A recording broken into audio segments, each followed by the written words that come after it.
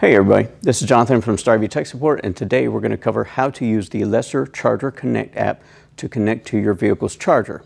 We're also going to cover how to download those charger histories and then upload those to the cloud so that we can view them from Starview Tech Support. We're able to go in from our side and help you diagnose your charger and battery, how they communicate together, and whether there are any faults that are happening between the charger or the battery. Now, hopefully you guys have noticed that we are committed to supplying this type of content on our channel on a weekly basis. So we hope that you'll subscribe if you want to know more about operating your Star EV and keeping it in top performance. So we'd love to have you guys subscribe.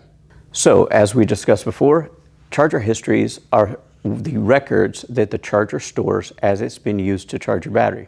As it's recording, it is able to record the date and time, as well as the amps that were output to the battery. The charger is also able to record the amount of time that the battery was charged for and any faults that are stored from the charger side where it's seeing some type of fault is happening where it's not allowed to charge the battery, or temperature. It can record a lot of different things as far as faults and errors that may have happened. It is also able to record each phase that it's been able to complete while it's been charging the battery, as well as if it was able to reach completion when it was charging. Another thing that it can tell us is what ended the charging cycle. So it'll record whether it was unplugged or if a fault caused it to stop charging, or did it reach completion, whether the battery said, hey, I'm fully charged, I don't need any more.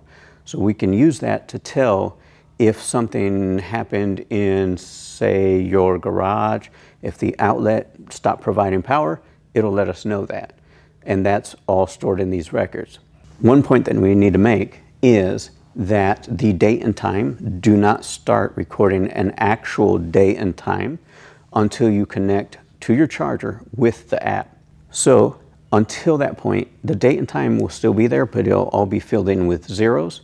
So you'll need to connect with the Charger Connect app to the charger, and that will begin filling in those dates and times from that point on. We'll still be able to use it for diagnostic purposes, but we won't have an actual specific date and time until we've connected with the app. So to access the charger histories, you're going to need to go to your app store, whether it's iPhone or Android, and locate Lesser Charger Connect. Sometimes you'll just type in Charger Connect and it'll come up. That is when you're going to download the app to your phone. I'll place a picture of the opening screen over here to your right, my left, and that will show you what it's supposed to look like. You'll download the app to your smart device, and then we'll get started accessing the charger histories. So as a quick tip, I use a small bungee cord to go from here to the steering wheel. You're able to hold the seat up and out of your way so that you don't have to take the seat off every time. So to use the Charger Connect app, you're going to need the charger's serial number. It is located on a white label on one end of the charger, and it has a serial number right underneath the barcode. There are a couple different ways that we recommend trying to see that serial number, but we're going to show you the easiest. One is to slide your phone down in there and use the camera to take a picture, but this way I'm going to show you the tools that we use to see it quite a bit easier than using your phone. So we're going to take a look at the charger. On this end is the barcode sticker. On this end, the opposite end, is the sticker. It is a black label and it has the LEDs that indicate whether it is charging currently or if it's reached full charge, that type of thing. So on either charger, we're going to show you a different charger shortly for a lead acid battery, but on any of these chargers, the barcode is on one end, the black label is on the other end. So regardless if you have a Star Capella, this charger is going to be turned around the other way and your barcode label will be on this side versus that side. So we're just going to show you, that's a key to remember, that if you see your black label, the white one is on the opposite end. So the tools that you're going to need are these: an inspection mirror and a small flashlight. So in our case, we're going to just turn our flashlight on, use our inspection mirror. You may not be able to see it, but I'm able to look down in here, and this number is right there. So if I look at this, 0503, and those are the numbers that we need after the W.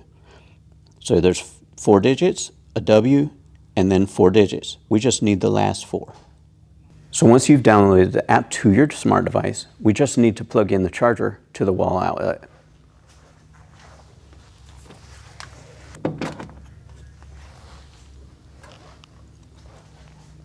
You may hear a small click from the charger. On our screen, we're going to be able to hit the button that says refresh at the top of the screen.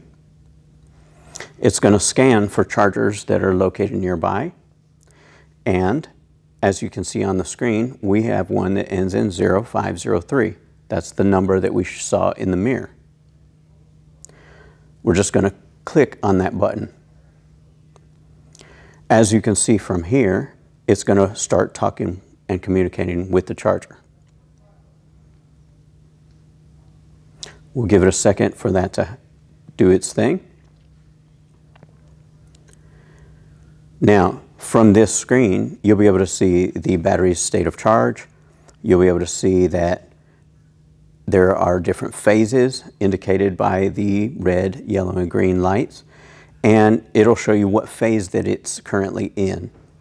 It'll also tell you that there's AC present, and that means alternating current from the wall outlet is making it to the charger. Now, if you scroll down to the bottom of the screen, it shows a button that says stop charging.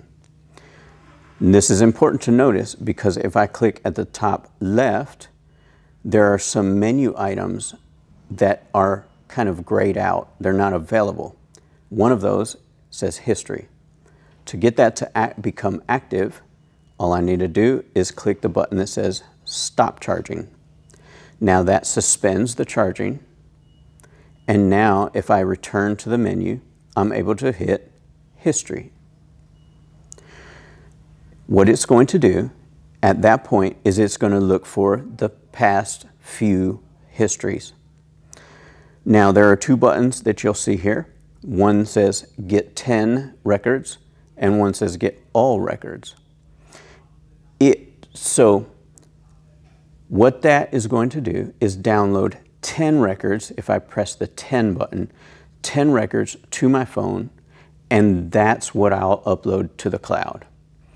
But if I'd rather get all the records, which I'm clicking now on get all records, it's going to talk with the charger, pull all the records that it has, get them into my device, and then I'll upload those to the cloud. So depending on what you want to do, you can do either or, but we usually ask for all the records here at StarEV Tech Support so that we can see, has anything changed over the course of your use of the charger? So something may have been different a year ago, and now we'll be able to see that it's changed compared to a year ago. So once you've clicked get all records, you'll press the start button and it will download all of those records. Here I have all the records that are showing on the screen, and now I'll be able to upload those to the cloud. So I can click where it says cloud history. You'll see another start button, and we'll click that, and now it's transferring what it downloaded to the cloud where we'll be able to see it from our end. So I will show you on the computer what we can see on this particular charger, and you'll be able to see what we see from our end and how it can be helpful to diagnose charger or battery issues if there are any. You'll see a pop-up that says complete, all charge records are uploaded, and you can just click OK. At this point, you will be able to log out, and disconnect. At the top of the menu button, it says disconnect. So I can disconnect from there. And we're going to show you a different charger shortly that is for a lead acid car. And regardless of lithium or lead acid, you'll still be able to use the Charger Connect app to connect to either charger.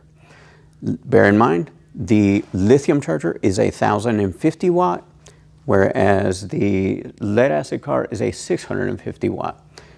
Either one, lithium, lead acid, you can still use this app.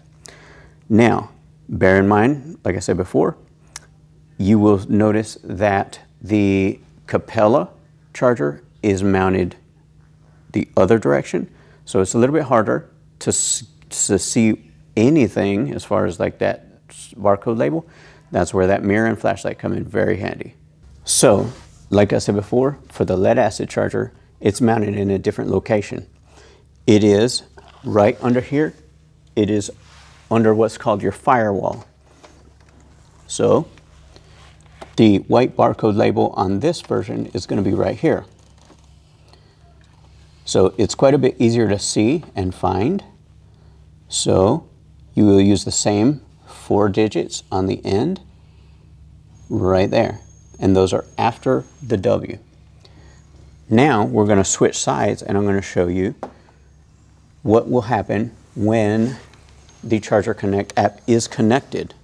So we have our charger cord plugged in, and we're going to show you here that you'll be able to see a blue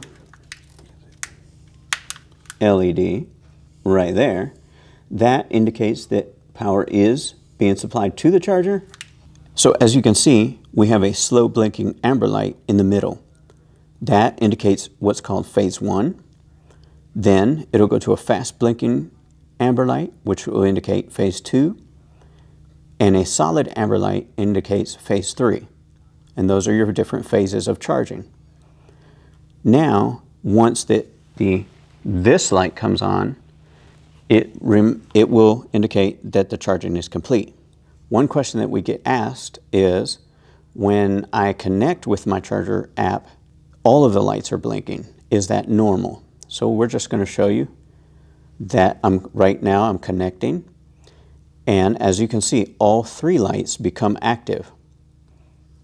All 3 of those lights being active lets you know that the charger is communicating with the app.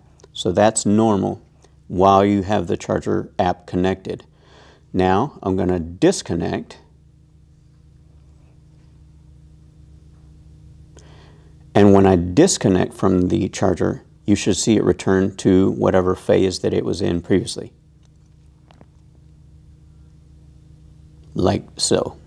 So like I mentioned before, we are able to view these records from Star EV Tech Support on a special website, but we are not notified automatically. So you'll need to let either your dealer know that you've uploaded the records, or you can let Star EV Tech Support know that you've uploaded them. Then we'll be able to go on and look for your charger. It'll be very helpful if you have your 4-digit number off of the barcode, so that way we know which one is yours. So you may be asked to provide the charger records or charger histories by either tech support or by your dealer, and those histories are used whenever diagnosing a shortened runtime on your lithium battery or a possible dead battery situation.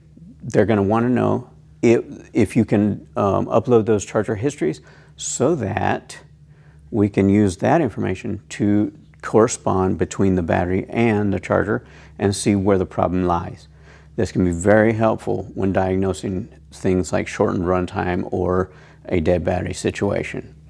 Now we've shown you the charger mounted in 2 different vehicles, lithium and lead acid, but we've done one step further. And we've made an off-board version so that we can have it on the floor and show you the different details that you're going to be looking for if you need to access the barcode. So like I said, here we have a charger. Regardless of direction that it's mounted in the car, you do have the barcode label right here. that is what you'll be looking for the serial number. Then on the opposite end, if we just flip it around, we have our black label. This is the one that you saw before with the LEDs. So whichever side that you look into your vehicle and see the LED label, opposite that label, you'll find your barcode label. So we just want to show you outside of the vehicle so that you'll know, regardless of how it's mounted in your car, you'll still be able to find your label. So if you've been following the channel for very long, you've been able to see that we do have the app for the lithium battery that you're able to connect with and connect it to Wi-Fi. Also, we now have put in your hands the Charger Connect app that allows you to upload the histories from the charger. So between both of these apps and their connection with the cloud, we're able to use that as diagnostic information to check the battery data against the charging data and see which ones don't line up or if they perfectly line up. We can see if the charger is saying one thing versus the battery. This is very helpful for diagnosing any lithium issues that you may have. So hopefully with today's video, we've given you a brief rundown on what charger histories are and what they're used for. They're very helpful when diagnosing anything related to especially a lithium battery, but they can also apply to sealed lead acid batteries. It's hopefully one more tool in your tool belt for keeping your Star EV in perfect running condition. So from Star EV Tech Support, we will let you guys get back to your day.